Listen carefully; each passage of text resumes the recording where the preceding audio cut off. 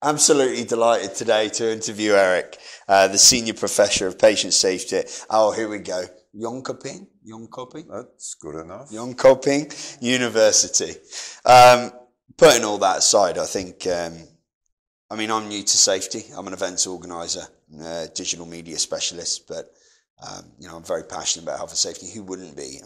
Staring down the face of quite troubling times, really. I think there's a little bit of mixed messaging, an element of misunderstanding to how simple, perhaps, some of the major challenges are in the rise of major incidents and fatalities. I guess the whole misconception of safety and the mismessaging of the importance and the secrets, particularly around strengthening the resilience of potentials. And I know you did a fantastic workshop at HSE UK Congress this week. Thank you so much for coming, which demonstrated some of the ethos of safety and some of the challenges around reducing the unwanted and harmful events and looking at eliminating them to zero accidents and changing the theories around how do we perhaps demonstrate investigating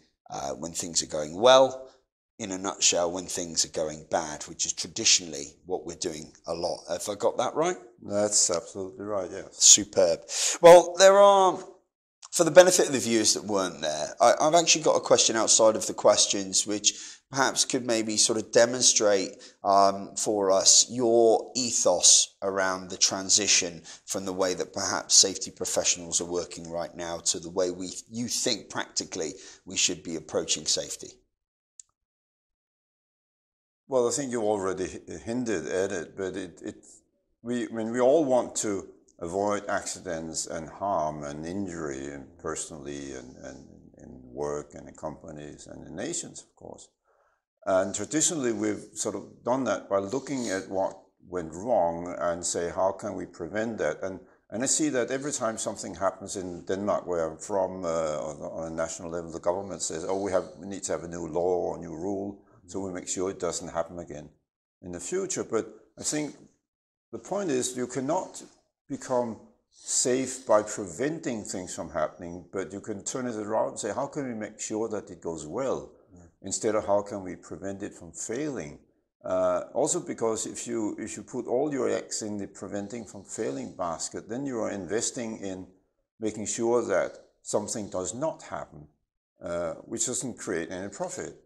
But if you turn it around and say, how can we make sure that it goes well, then you're investing in making sure that things happen that you would like to happen, which actually creates a profit. So I think from that point of view, it just makes more sense to look at things going well and try to make sure that more things go well. But that requires that we look at things going well, which we traditionally haven't done in safety. We've only looked at accidents.